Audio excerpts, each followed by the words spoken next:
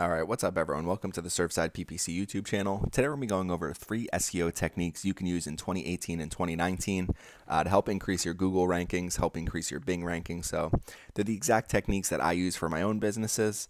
Today, the example I'm going to use is for farmhousegoals.com. So, what I want to do is get more search engine traffic to this website. So, the first thing that I always do, so this is my technique number 1, is you need to find content ideas for your business and create new content around relevant keywords. So what I like to do is use Google Ads, create a Google Ads account, come in here to Tools, click Keyword Planner. So I use the Keyword Planner all the time to find new keywords, to find keyword ideas, to expand on current keywords. What I did is I just came here, I searched farmhouse decor, farmhouse furniture, and what they do is they pull up almost 2,000 different keyword ideas. That's all, relevant to my business. You can go by relevance, you can go by average monthly searches. I always go by relevance. One of the things you might want to do when you first start your new website is take whatever they say are the top 100 most relevant, and you want to just use those keywords to kind of guide your content, because that's what people are typing in for your business. So you don't want to create things that people aren't typing in. You don't want to solve solutions, for problems people don't have. So once you kind of have keywords, one thing you can also do is we have a video tutorial here, content ideas tutorial. How do you find keyword ideas and content ideas for your business? So just a short 11-minute video. You can, find, it's going to be some similar ideas here, but we expand upon it. So you definitely want to look at that to find new ideas. So once you start getting new ideas for things that you want to write, videos you want to create, however you want to do it, one of my favorite guides here is HubSpot. So how to start a blog. It says a step-by-step guide plus free blog post templates. We'll put the URL up here in the description. But if you go down a little bit, you can see they have free templates for creating 5 different types of blog posts.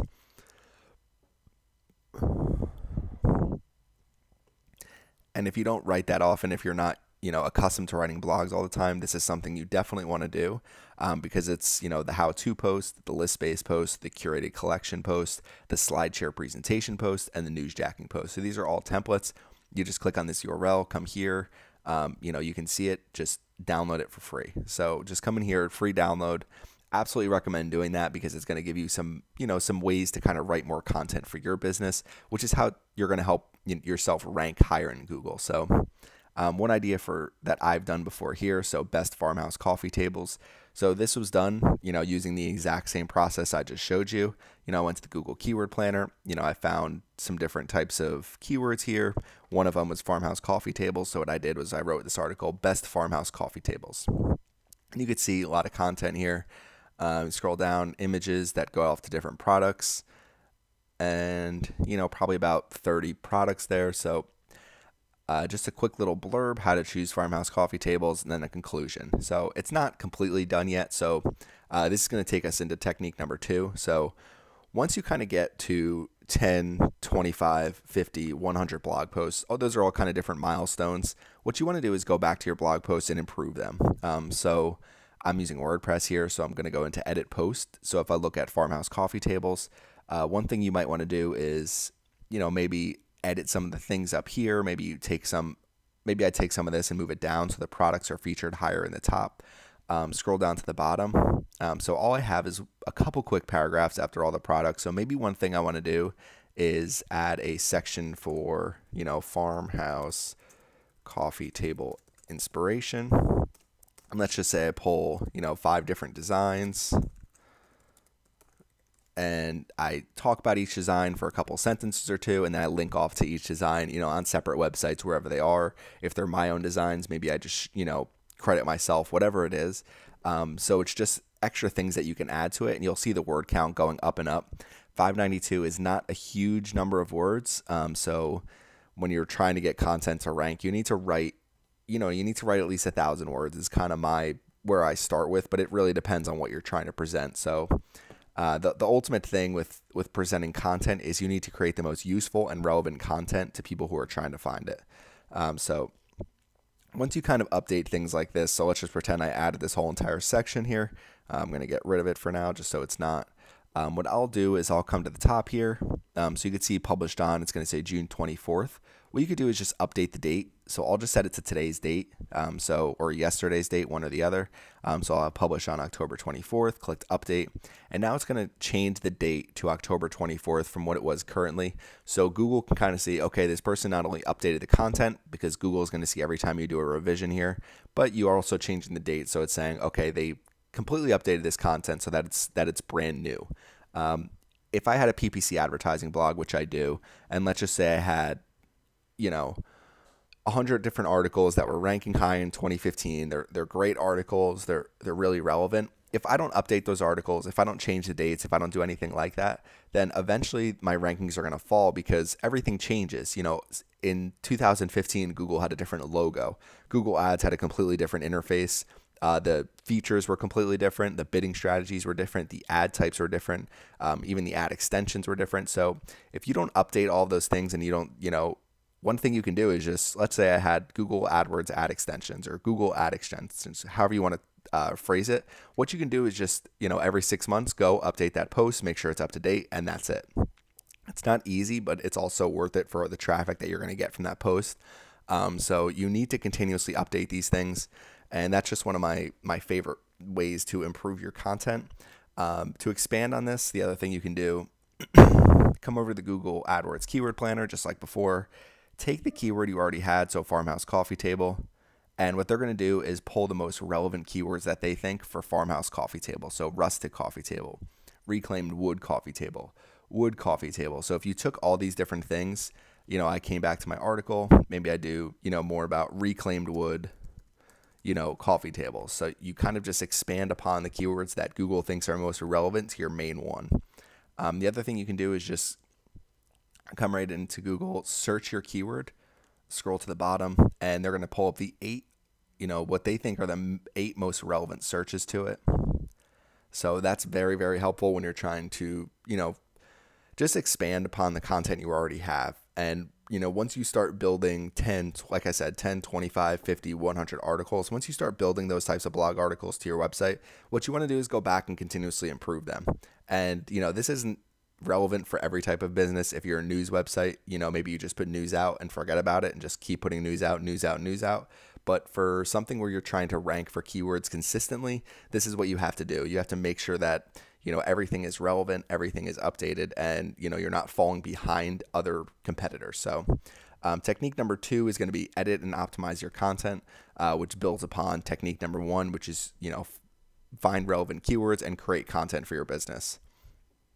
So technique number 3 is going to be the Google Search Console, just basically using this to not only improve content, but find new content ideas. So I have here is I have my website open in Google Search Console. It's showing the last 28 days, so 337 clicks. It's not a whole lot. It's a little bit over 10 clicks per day. I definitely want to get that higher. So what you want to do is scroll down.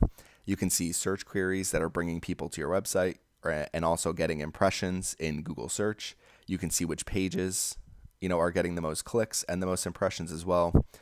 So you can just kind of see, what's driving things to your business. So I use this for the Google Search Console in 2 different ways. One is to find pages that exist that are already ranking. So Fireclay Farmhouse Sinks doing pretty well, 22 clicks in the last 28 days. Maybe I go there and I try to add, just like I showed you, try to add and improve this article a little bit. But generally what I'll do is I'll scroll down a little bit. I don't usually do shop pages. I kind of focus on my main blog article type pages. We'll go 25. So right here, so cast iron farmhouse sinks, 8 clicks in the month, 190, not terrible. Farmhouse coffee tables, 3 clicks in the month, 172. So if I took these 2 articles and said, okay, I'm going to spend an hour on each and I'm just going to improve them. I'm going to add more images. I'm going to add more products.